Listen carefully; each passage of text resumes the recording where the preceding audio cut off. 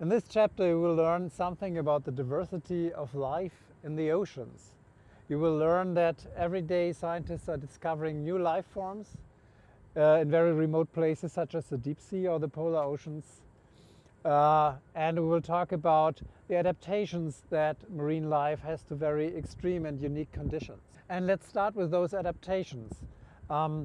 So we have vast ocean areas that are below 1 kilometer of water depth, and actually there's even life other than microbes, so real life, say of fishes and worms in the deepest ocean trenches that are deeper than 10 kilometers. This translates to a hydrostatic pressure onto 1 centimeter square of their body surfaces of 1 metric ton. As a matter of fact, scientists don't really know how many species other than microbes, which we leave out of the picture here, so animals and plants live in the oceans. There has recently been a very large international effort, the Census of Marine Life, that came up with about 200,000 animal and plant species, many new to science, but this is definitely not all we would find in the oceans. We can do extrapolations either with increasing sample area or increasing sampling effort, and we find that depending on the assumptions in those extrapolations, we actually have to expect probably more than 1 million species in the oceans. That means at least 4/5 of those are completely unknown to science at the moment. We know for sure that life originated in the oceans. It's estimated that it originated about 3 billion years ago, and there are credible hypotheses that life in terms of very primitive cells has emerged actually in the vicinity of hydrothermal vents, firstly using energy-rich anorganic substances that came out of the Earth's interior. So these cells would be the ancestors of bacteria and archaea, so unicellular organisms we already know today. Then it took a quite long time, so more than 1 billion years, that more complex cells emerged. So cells having a nucleus and having other compartments, specialized organelles, for example the mitochondria for energy metabolism, that partly emerged as in a process of endosymbiosis. And those complex cells then gave rise to all other animals, plants and protists we know today. And again, this is for sure has been a marine process. The tree of life, therefore, is the connection of all life forms, since life originated only once, that connect us through the eons of time until this very day, and it includes also, of course, us humans. Now let's focus a little bit more to again stress the marine importance in understanding biodiversity in general. So let's look at only the tree of the more specialized organisms that have eukaryotic cells with the specialized organelles. And if you look at that tree, we see several interesting features. First of all, this tree of higher cellular life is almost entirely marine. Then we have several points where multicellularity, so macroscopic plants, emerge from these unicellular organisms. And we also see here depicted with the arrows that the diversity we find on land in form of land plants and animals and fungi is extremely limited. So it's really the tip of the branches, all the massive bigger branches and the trunks of the major groups of organisms. It's all marine. In other words, the deepest phylogenetic information and also genetic information that could be utilized for biotechnology comes from the sea. And only a very limited section of that diversity then made it to land. The green plants come from green algae, so the sister groups or the ancestral group are green algae that we still find today in the oceans.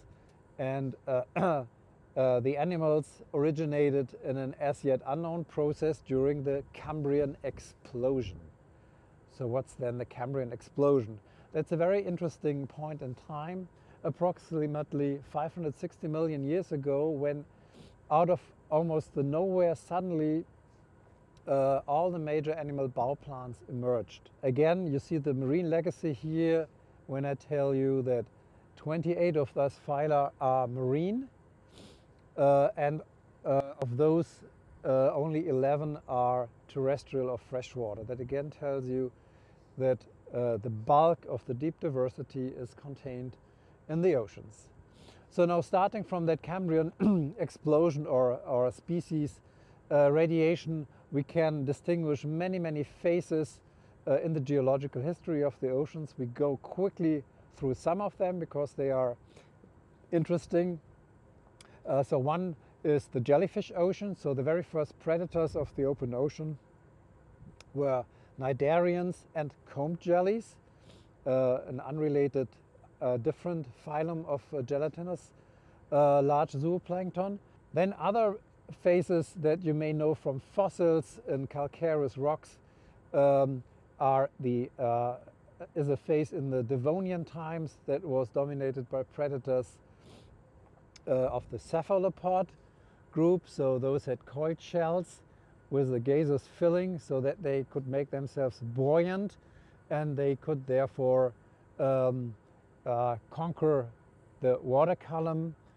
We also know the phases for bottom living of the trilobites. These are curious ancestors of our modern crustaceans that are also very often found in fossil form and dominated for hundreds of thousands, if not millions of years, basically unchanged.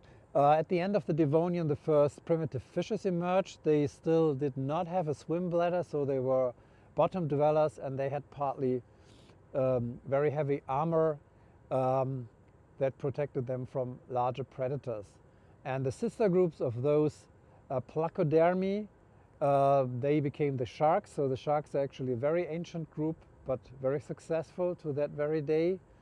And then yet another group that became extremely successful are the modern fishes that possess a swim bladder and radiated throughout the oceans starting 350 million years ago, and are now by far the most species-rich group of vertebrates. So where do we find the most species? As a matter of fact, some of the diversity gradients we see are quite similar to land. So we find a very heavy peak of diversity in the tropics, and here it's in particular the Indo-Pacific that stands out in terms of diversity of very many different groups, be it fishes or also invertebrates. And then in general, for understanding the diversity of the marine tropics, is that the Tethys Sea was an uninterrupted belt of tropical waters until about 12 million years ago. So we had a large tropical ocean that was basically a large area where a large amount of diversity could evolve. And this is an example that we have to understand the geological basis, how ocean basins changed through time, through continental drift, and formed compartments of smaller or larger size that allowed species to evolve. So what endangers diversity? So these are the big five. It's toxic and nutrient pollution, it's overexploitation, here in particular fisheries, it's global change, here for example warming itself and the dissolution of CO2 in the oceans, also called acidification. It could be direct destruction by the construction of ports, and also the transport, the global transport of species among coastal areas. Invasive species are the fifth menace to current species diversity. And so what we actually face right now, against the background of our ignorance, I've explained to you in the beginning, we only know less than a fifth of all species. What we're probably facing right now is a sixth mass extinction, also in the oceans. We know quite well the rates of increased enhanced extinction in terrestrial systems. Their rates are about 100 to 1,000 times above the geological average. And so we expect that to be the same in the oceans. It's just that our ignorance prevents us at the moment from having good estimates. So this is a clear message to science has to do more here to develop species inventories and to monitor changes in species diversity. So the take-home messages from this chapter are that we need to have good baselines to be able to detect changes in diversity, that we have to define areas where diversity is very high in the oceans to identify conservation prime areas, conservation targets, since inevitably we probably cannot protect all the marine areas at the same level. And finally, it's certainly a good idea to single out charismatic species that are associated with a lot of other species as indicators both, and to increase public awareness for marine biodiversity conservation. And those are, for example, manatees or marine turtles, or also recently big predatory fish such as shark and tuna that are really threatened by overfishing.